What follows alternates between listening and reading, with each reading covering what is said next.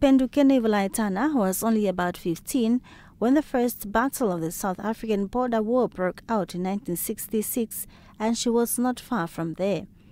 She was generally unhappy with what she perceived as inferior education throughout her time at Mbalantu and Shugambo.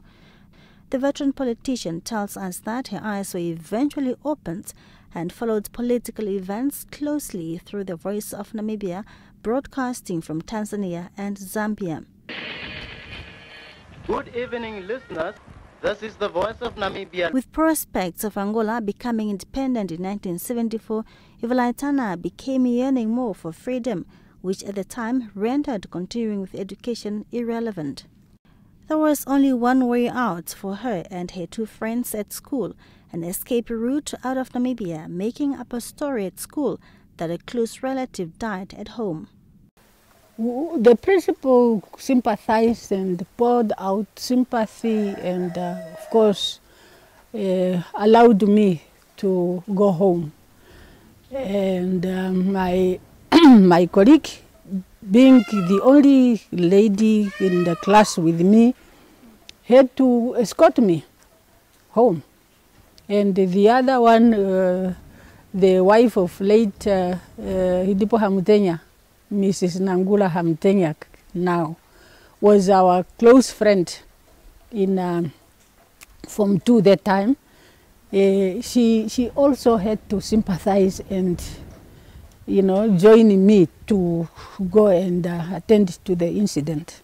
They walked 19 kilometers on foot from Oshigambo to Onipa, where they were transported to the Angolan borders by John Nakawa, who was later eliminated by the enemy. They pulled off yet another stretch of over 200 kilometers on foot to Namakunde, where they were joined by other groups and transported to Lubango. What followed is an exhausting hundreds of kilometers walk until they were transported by trucks to Shatotwa in Zambia. After she completed her military training in Tanzania, Ivula became an instructor, but a stereotype kicked in as men doubted gender. They thought maybe, nature has its own ways of, and there was a conspiracy even.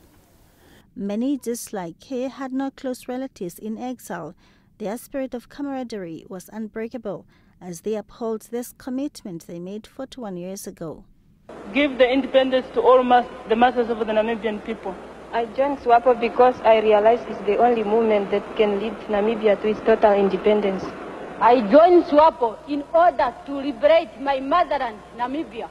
Songs of liberation struggle soothed their pain, and you hear them sing even at wedding ceremonies. My wedding dress, up to now, I cannot tell you with whom it ended. It was not a fairy tale when they left the country and thousands paid the supreme sacrifice, which Ivula-Ithana said seemed not to be appreciated much by some. It was not a fairy tale when they left the country and thousands paid the supreme sacrifice, which Ivula-Ithana said seems not to be appreciated by some.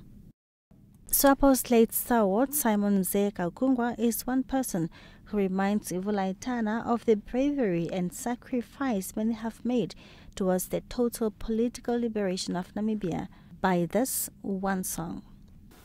Ndamuno vakwata tavalu shashe dwelo lao